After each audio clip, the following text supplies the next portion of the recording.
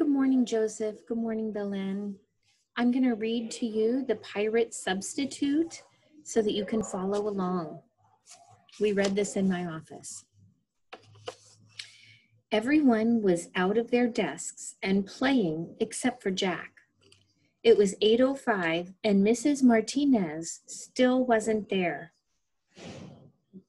which could only mean one thing: a substitute teacher. The door burst open, and there stood a pirate.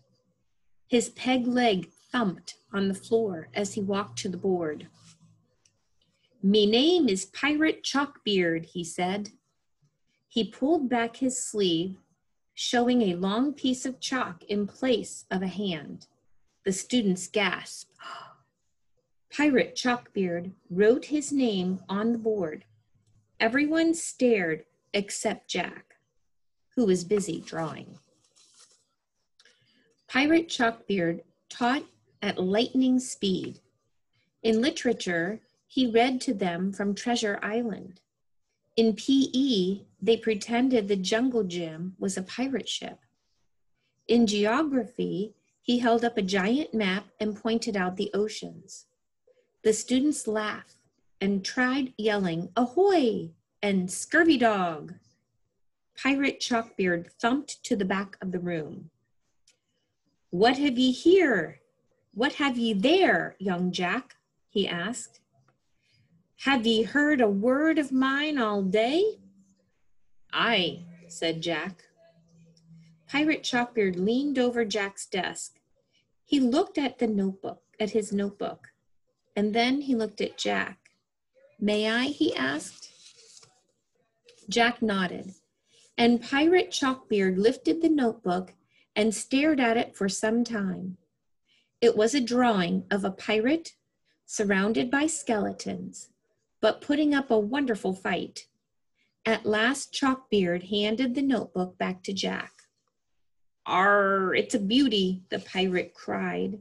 He wiped away a tear with his chalk hand. It left a white smear down his cheek. At last, he cleared his throat and stomped back to the front of the room. "It is time to dig up me booty," he said. "Your what?" a boy asked. "Me treasure," Pirate Chalkbeard said. He opened his chest and pulled out shovels. He held up an old map with a black X painted on it. The treasure appeared to be near the swings. "To the playground," he cried. The students followed their substitute teacher out the door to the playground. The class started digging. Sand flew into the air. "Heave ho!" cried the pirate. Finally, they heard a clink as they hit something solid.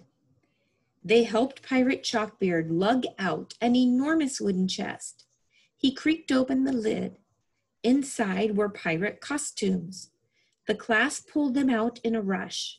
By the time Jack reached inside the treasure chest, there was nothing left.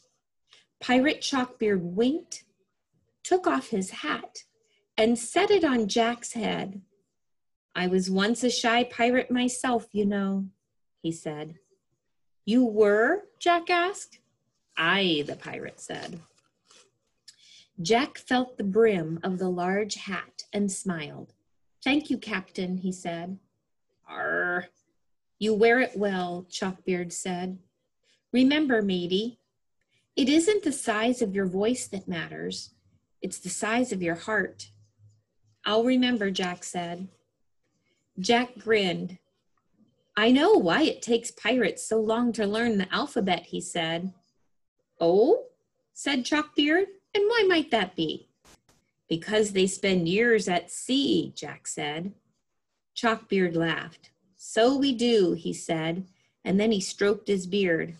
"We also get stuck on arr." That's the end of the story. There is a glossary at the back if you want to go back and find those words in the story to make sure that you understand what they mean. And there were also some words in the front in the words to know box. And I would also like for you to find those words in your book And if you have a highlighter, it would be great if you could highlight them. If not, you could just take a marker and draw under it, or a pen or something like that, so that we can find those words in the book.